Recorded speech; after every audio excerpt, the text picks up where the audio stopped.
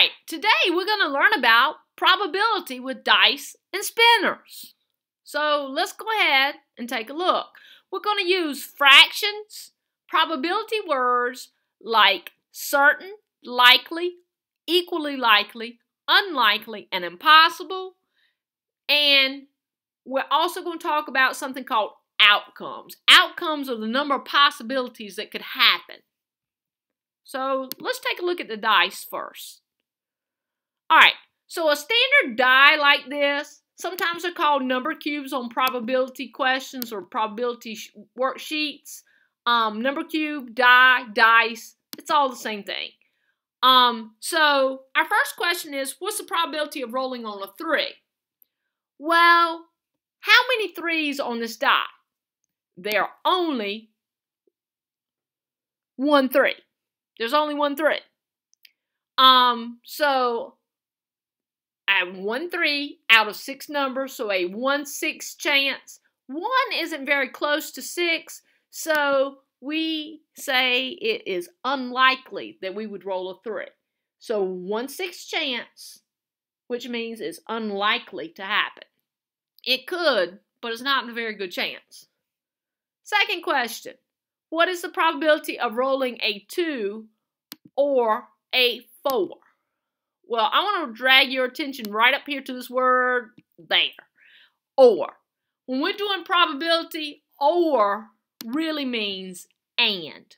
So this question, number 2, what is the probability of rolling a 2 and a 4?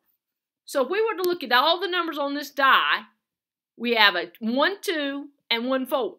So there are 2 numbers we want to land on. 2 out of 6, or a 2/6 chance. 2 again is not very close to 6, so the word we would use for that would be unlikely. So a 2/6 chance of rolling a 2 or a 4, and our word would be unlikely. What's the probability of rolling an even number? So we roll this die up here. Our even numbers are 2, 4, 6. Our odd numbers on this die are 1, 3, and 5. So, they're asking about even. There are 3 evens, but there are 6 numbers total. So 3/6 chance. 3 out of 6. Now, what I do want you to notice is there are 3 evens, but there are also 3 odds. This number is equal to the odd number. Even numbers are equal to the odd numbers. 1, 2, 3. 1, 2, 3. So therefore, we have a 3/6 chance of landing on even numbers, and it's equally likely because we have the same amount of odd numbers on this die.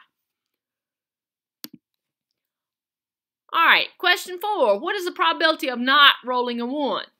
Well, when you think about all the numbers on a die, there they are right there. So the numbers that are not 1s are 2, 3, 4, 5, and 6. So that means 1, 2, 3, 4, 5 of my numbers are not a 1. So 5 out of the 6 numbers on this die right here are not 1s. So 5, 6.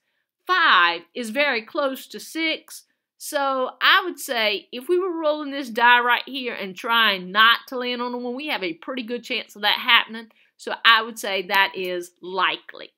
5/6 means my probability is likely. What's the probability of rolling a number 1 through 6? Well, all of my numbers are 1 through 6. 1, 2, 3, 4, 5, 6. 6 out of the 6 numbers, 6/6, are 1 through 6. So therefore, it is certain that I would land on a number 1 through 6.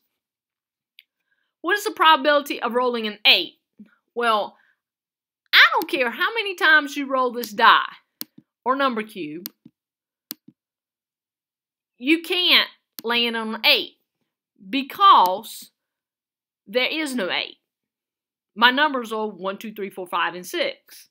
So 0 8s out of 6. 0/6, which means none. Anytime you have none of what they're asking about, it is impossible for it to happen. let's switch over and let's look at some spinners real quick. All right, below what you're seeing, these spinners are what we call unfair spinners. There are a couple things that make these spinners unfair. First of all, if you look at the spinner in front, this spinner right here is unfair because it has unequal parts. What color would you most likely land on here? If you said you would most likely land on red, you're right, because look at this huge section of red. Which color are you least likely to land on? If you said blue, you're correct, because look at that teeny tiny little piece of blue. Okay, so this spinner, if we were playing a game, that isn't a fair spinner to use for a game, because our parts are unequal.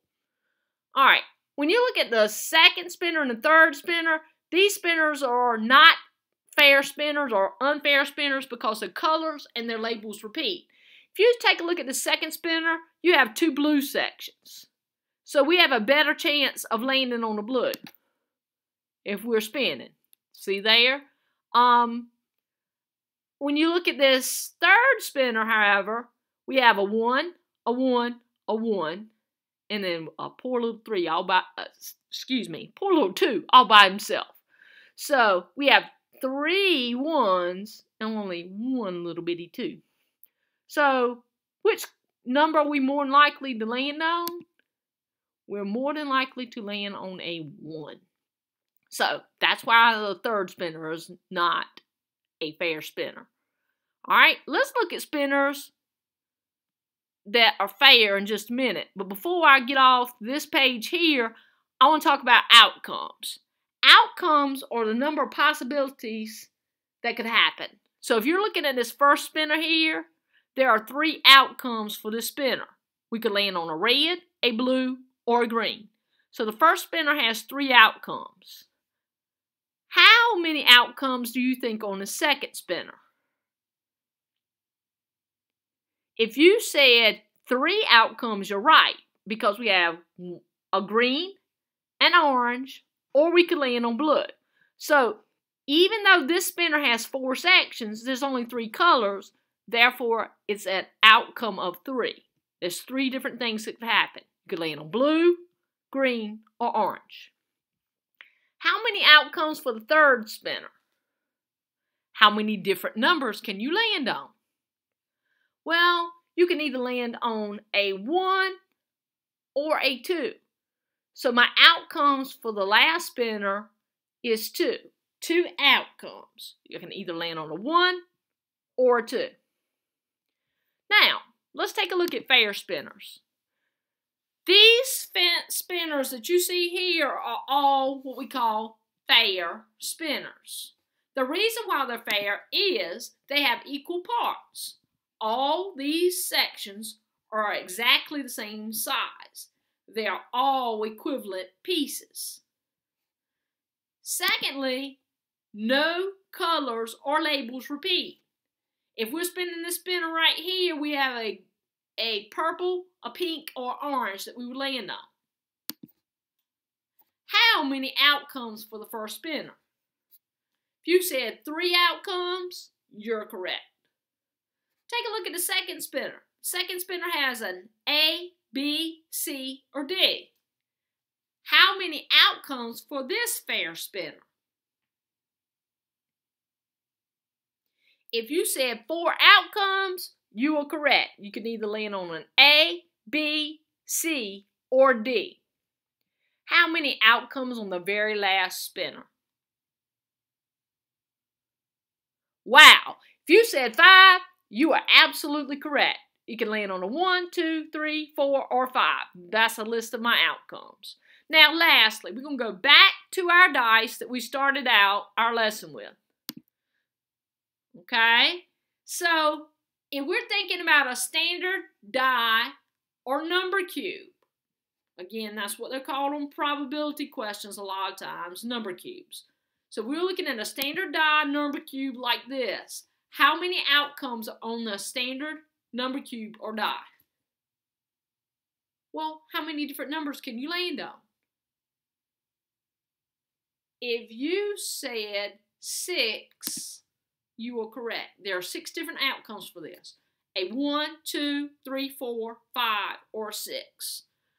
Okay, guys. I hope you had a good time learning about probability today. You should know how to make a fraction for a probability situation. Use the correct word. And you should also be able to count outcomes.